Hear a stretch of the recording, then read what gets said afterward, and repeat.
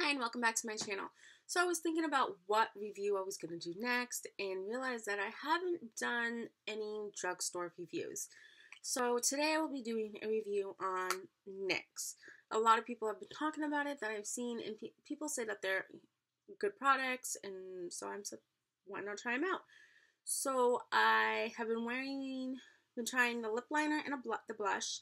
Now I do have more than one lip liner and blush, but I'm not going to go through like all of them just because they'll work the same.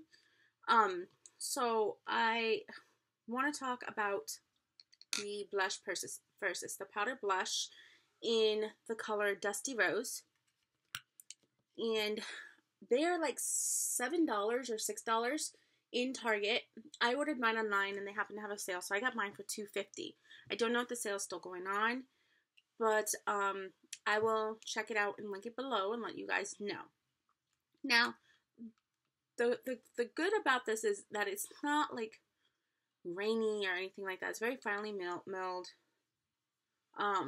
When I put it on, it didn't seem to be too bad when it came to applying. But the downfall about this is that it's not very pigmented at all. I know that a lot of people will say, oh, it's dupes for some of the other blushes out there on higher ends. Maybe some of the colors are similar, but the product itself is nowhere near any of the high-end products out there that I've tried for blushes. They have a lot of beautiful colors, and that is what kind of made me go through, and I ended up ordering like 6, but one of them came to me broke. I never contacted the company. I just didn't feel like hassling with it. I'm not sure if I'm going to at this point in time, but the shipping did not seem to take very long at all, so they were pretty quick.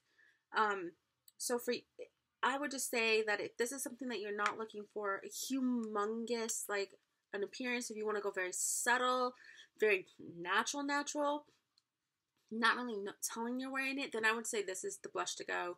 I also think this is great for people who are just starting out, for like younger children who are starting out in the makeup and learning how heavy they should be going with their hands and where they should go with it, and etc. So for me, I have it, and since I invested the money, I will use it. I'm not going to not use it just because I did spend the money in it. So I bought my nails. I have not gotten them done yet. But for me, I will not be repurchasing any of the NYX blushes.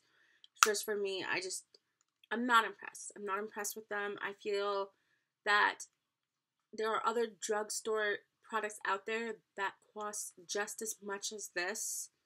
When you go to, like, I know that it's in Target, when you go to Target and you buy it for the $6 or $7, that is a little more better quality. So for me, this isn't a bust. It's just, I'm not going to repurchase it, but like I said, I will use it just because I did buy it. I just don't know how often I will reach for it. But like I said, the colors are beautiful. They're not horrible, but it's just not pigmented enough for me. Now, to move on to the lip liner. I got it in Nude Truffle. I did get 5 other ones. And these were $3.50. They had a thing that if you buy a certain amount, you get free shipping. Shipping is about the cost of a couple of the products already, so I went ahead and bought it. I would say that I am actually wearing this right now underneath my lipstick. And I was saying that for me, I'm impressed with the quality of the lip liners. This is just a pencil one. You have to sharpen it. I said it was like $3.50 online. It was not on sale.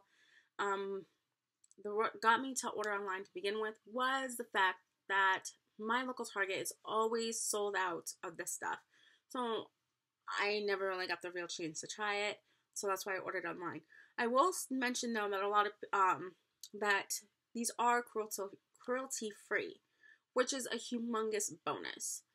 And I know that a lot of people love that. I do too. I would like to say I practice in buying all my makeup that's cruelty free, but I don't. But I do like the fact that they do that.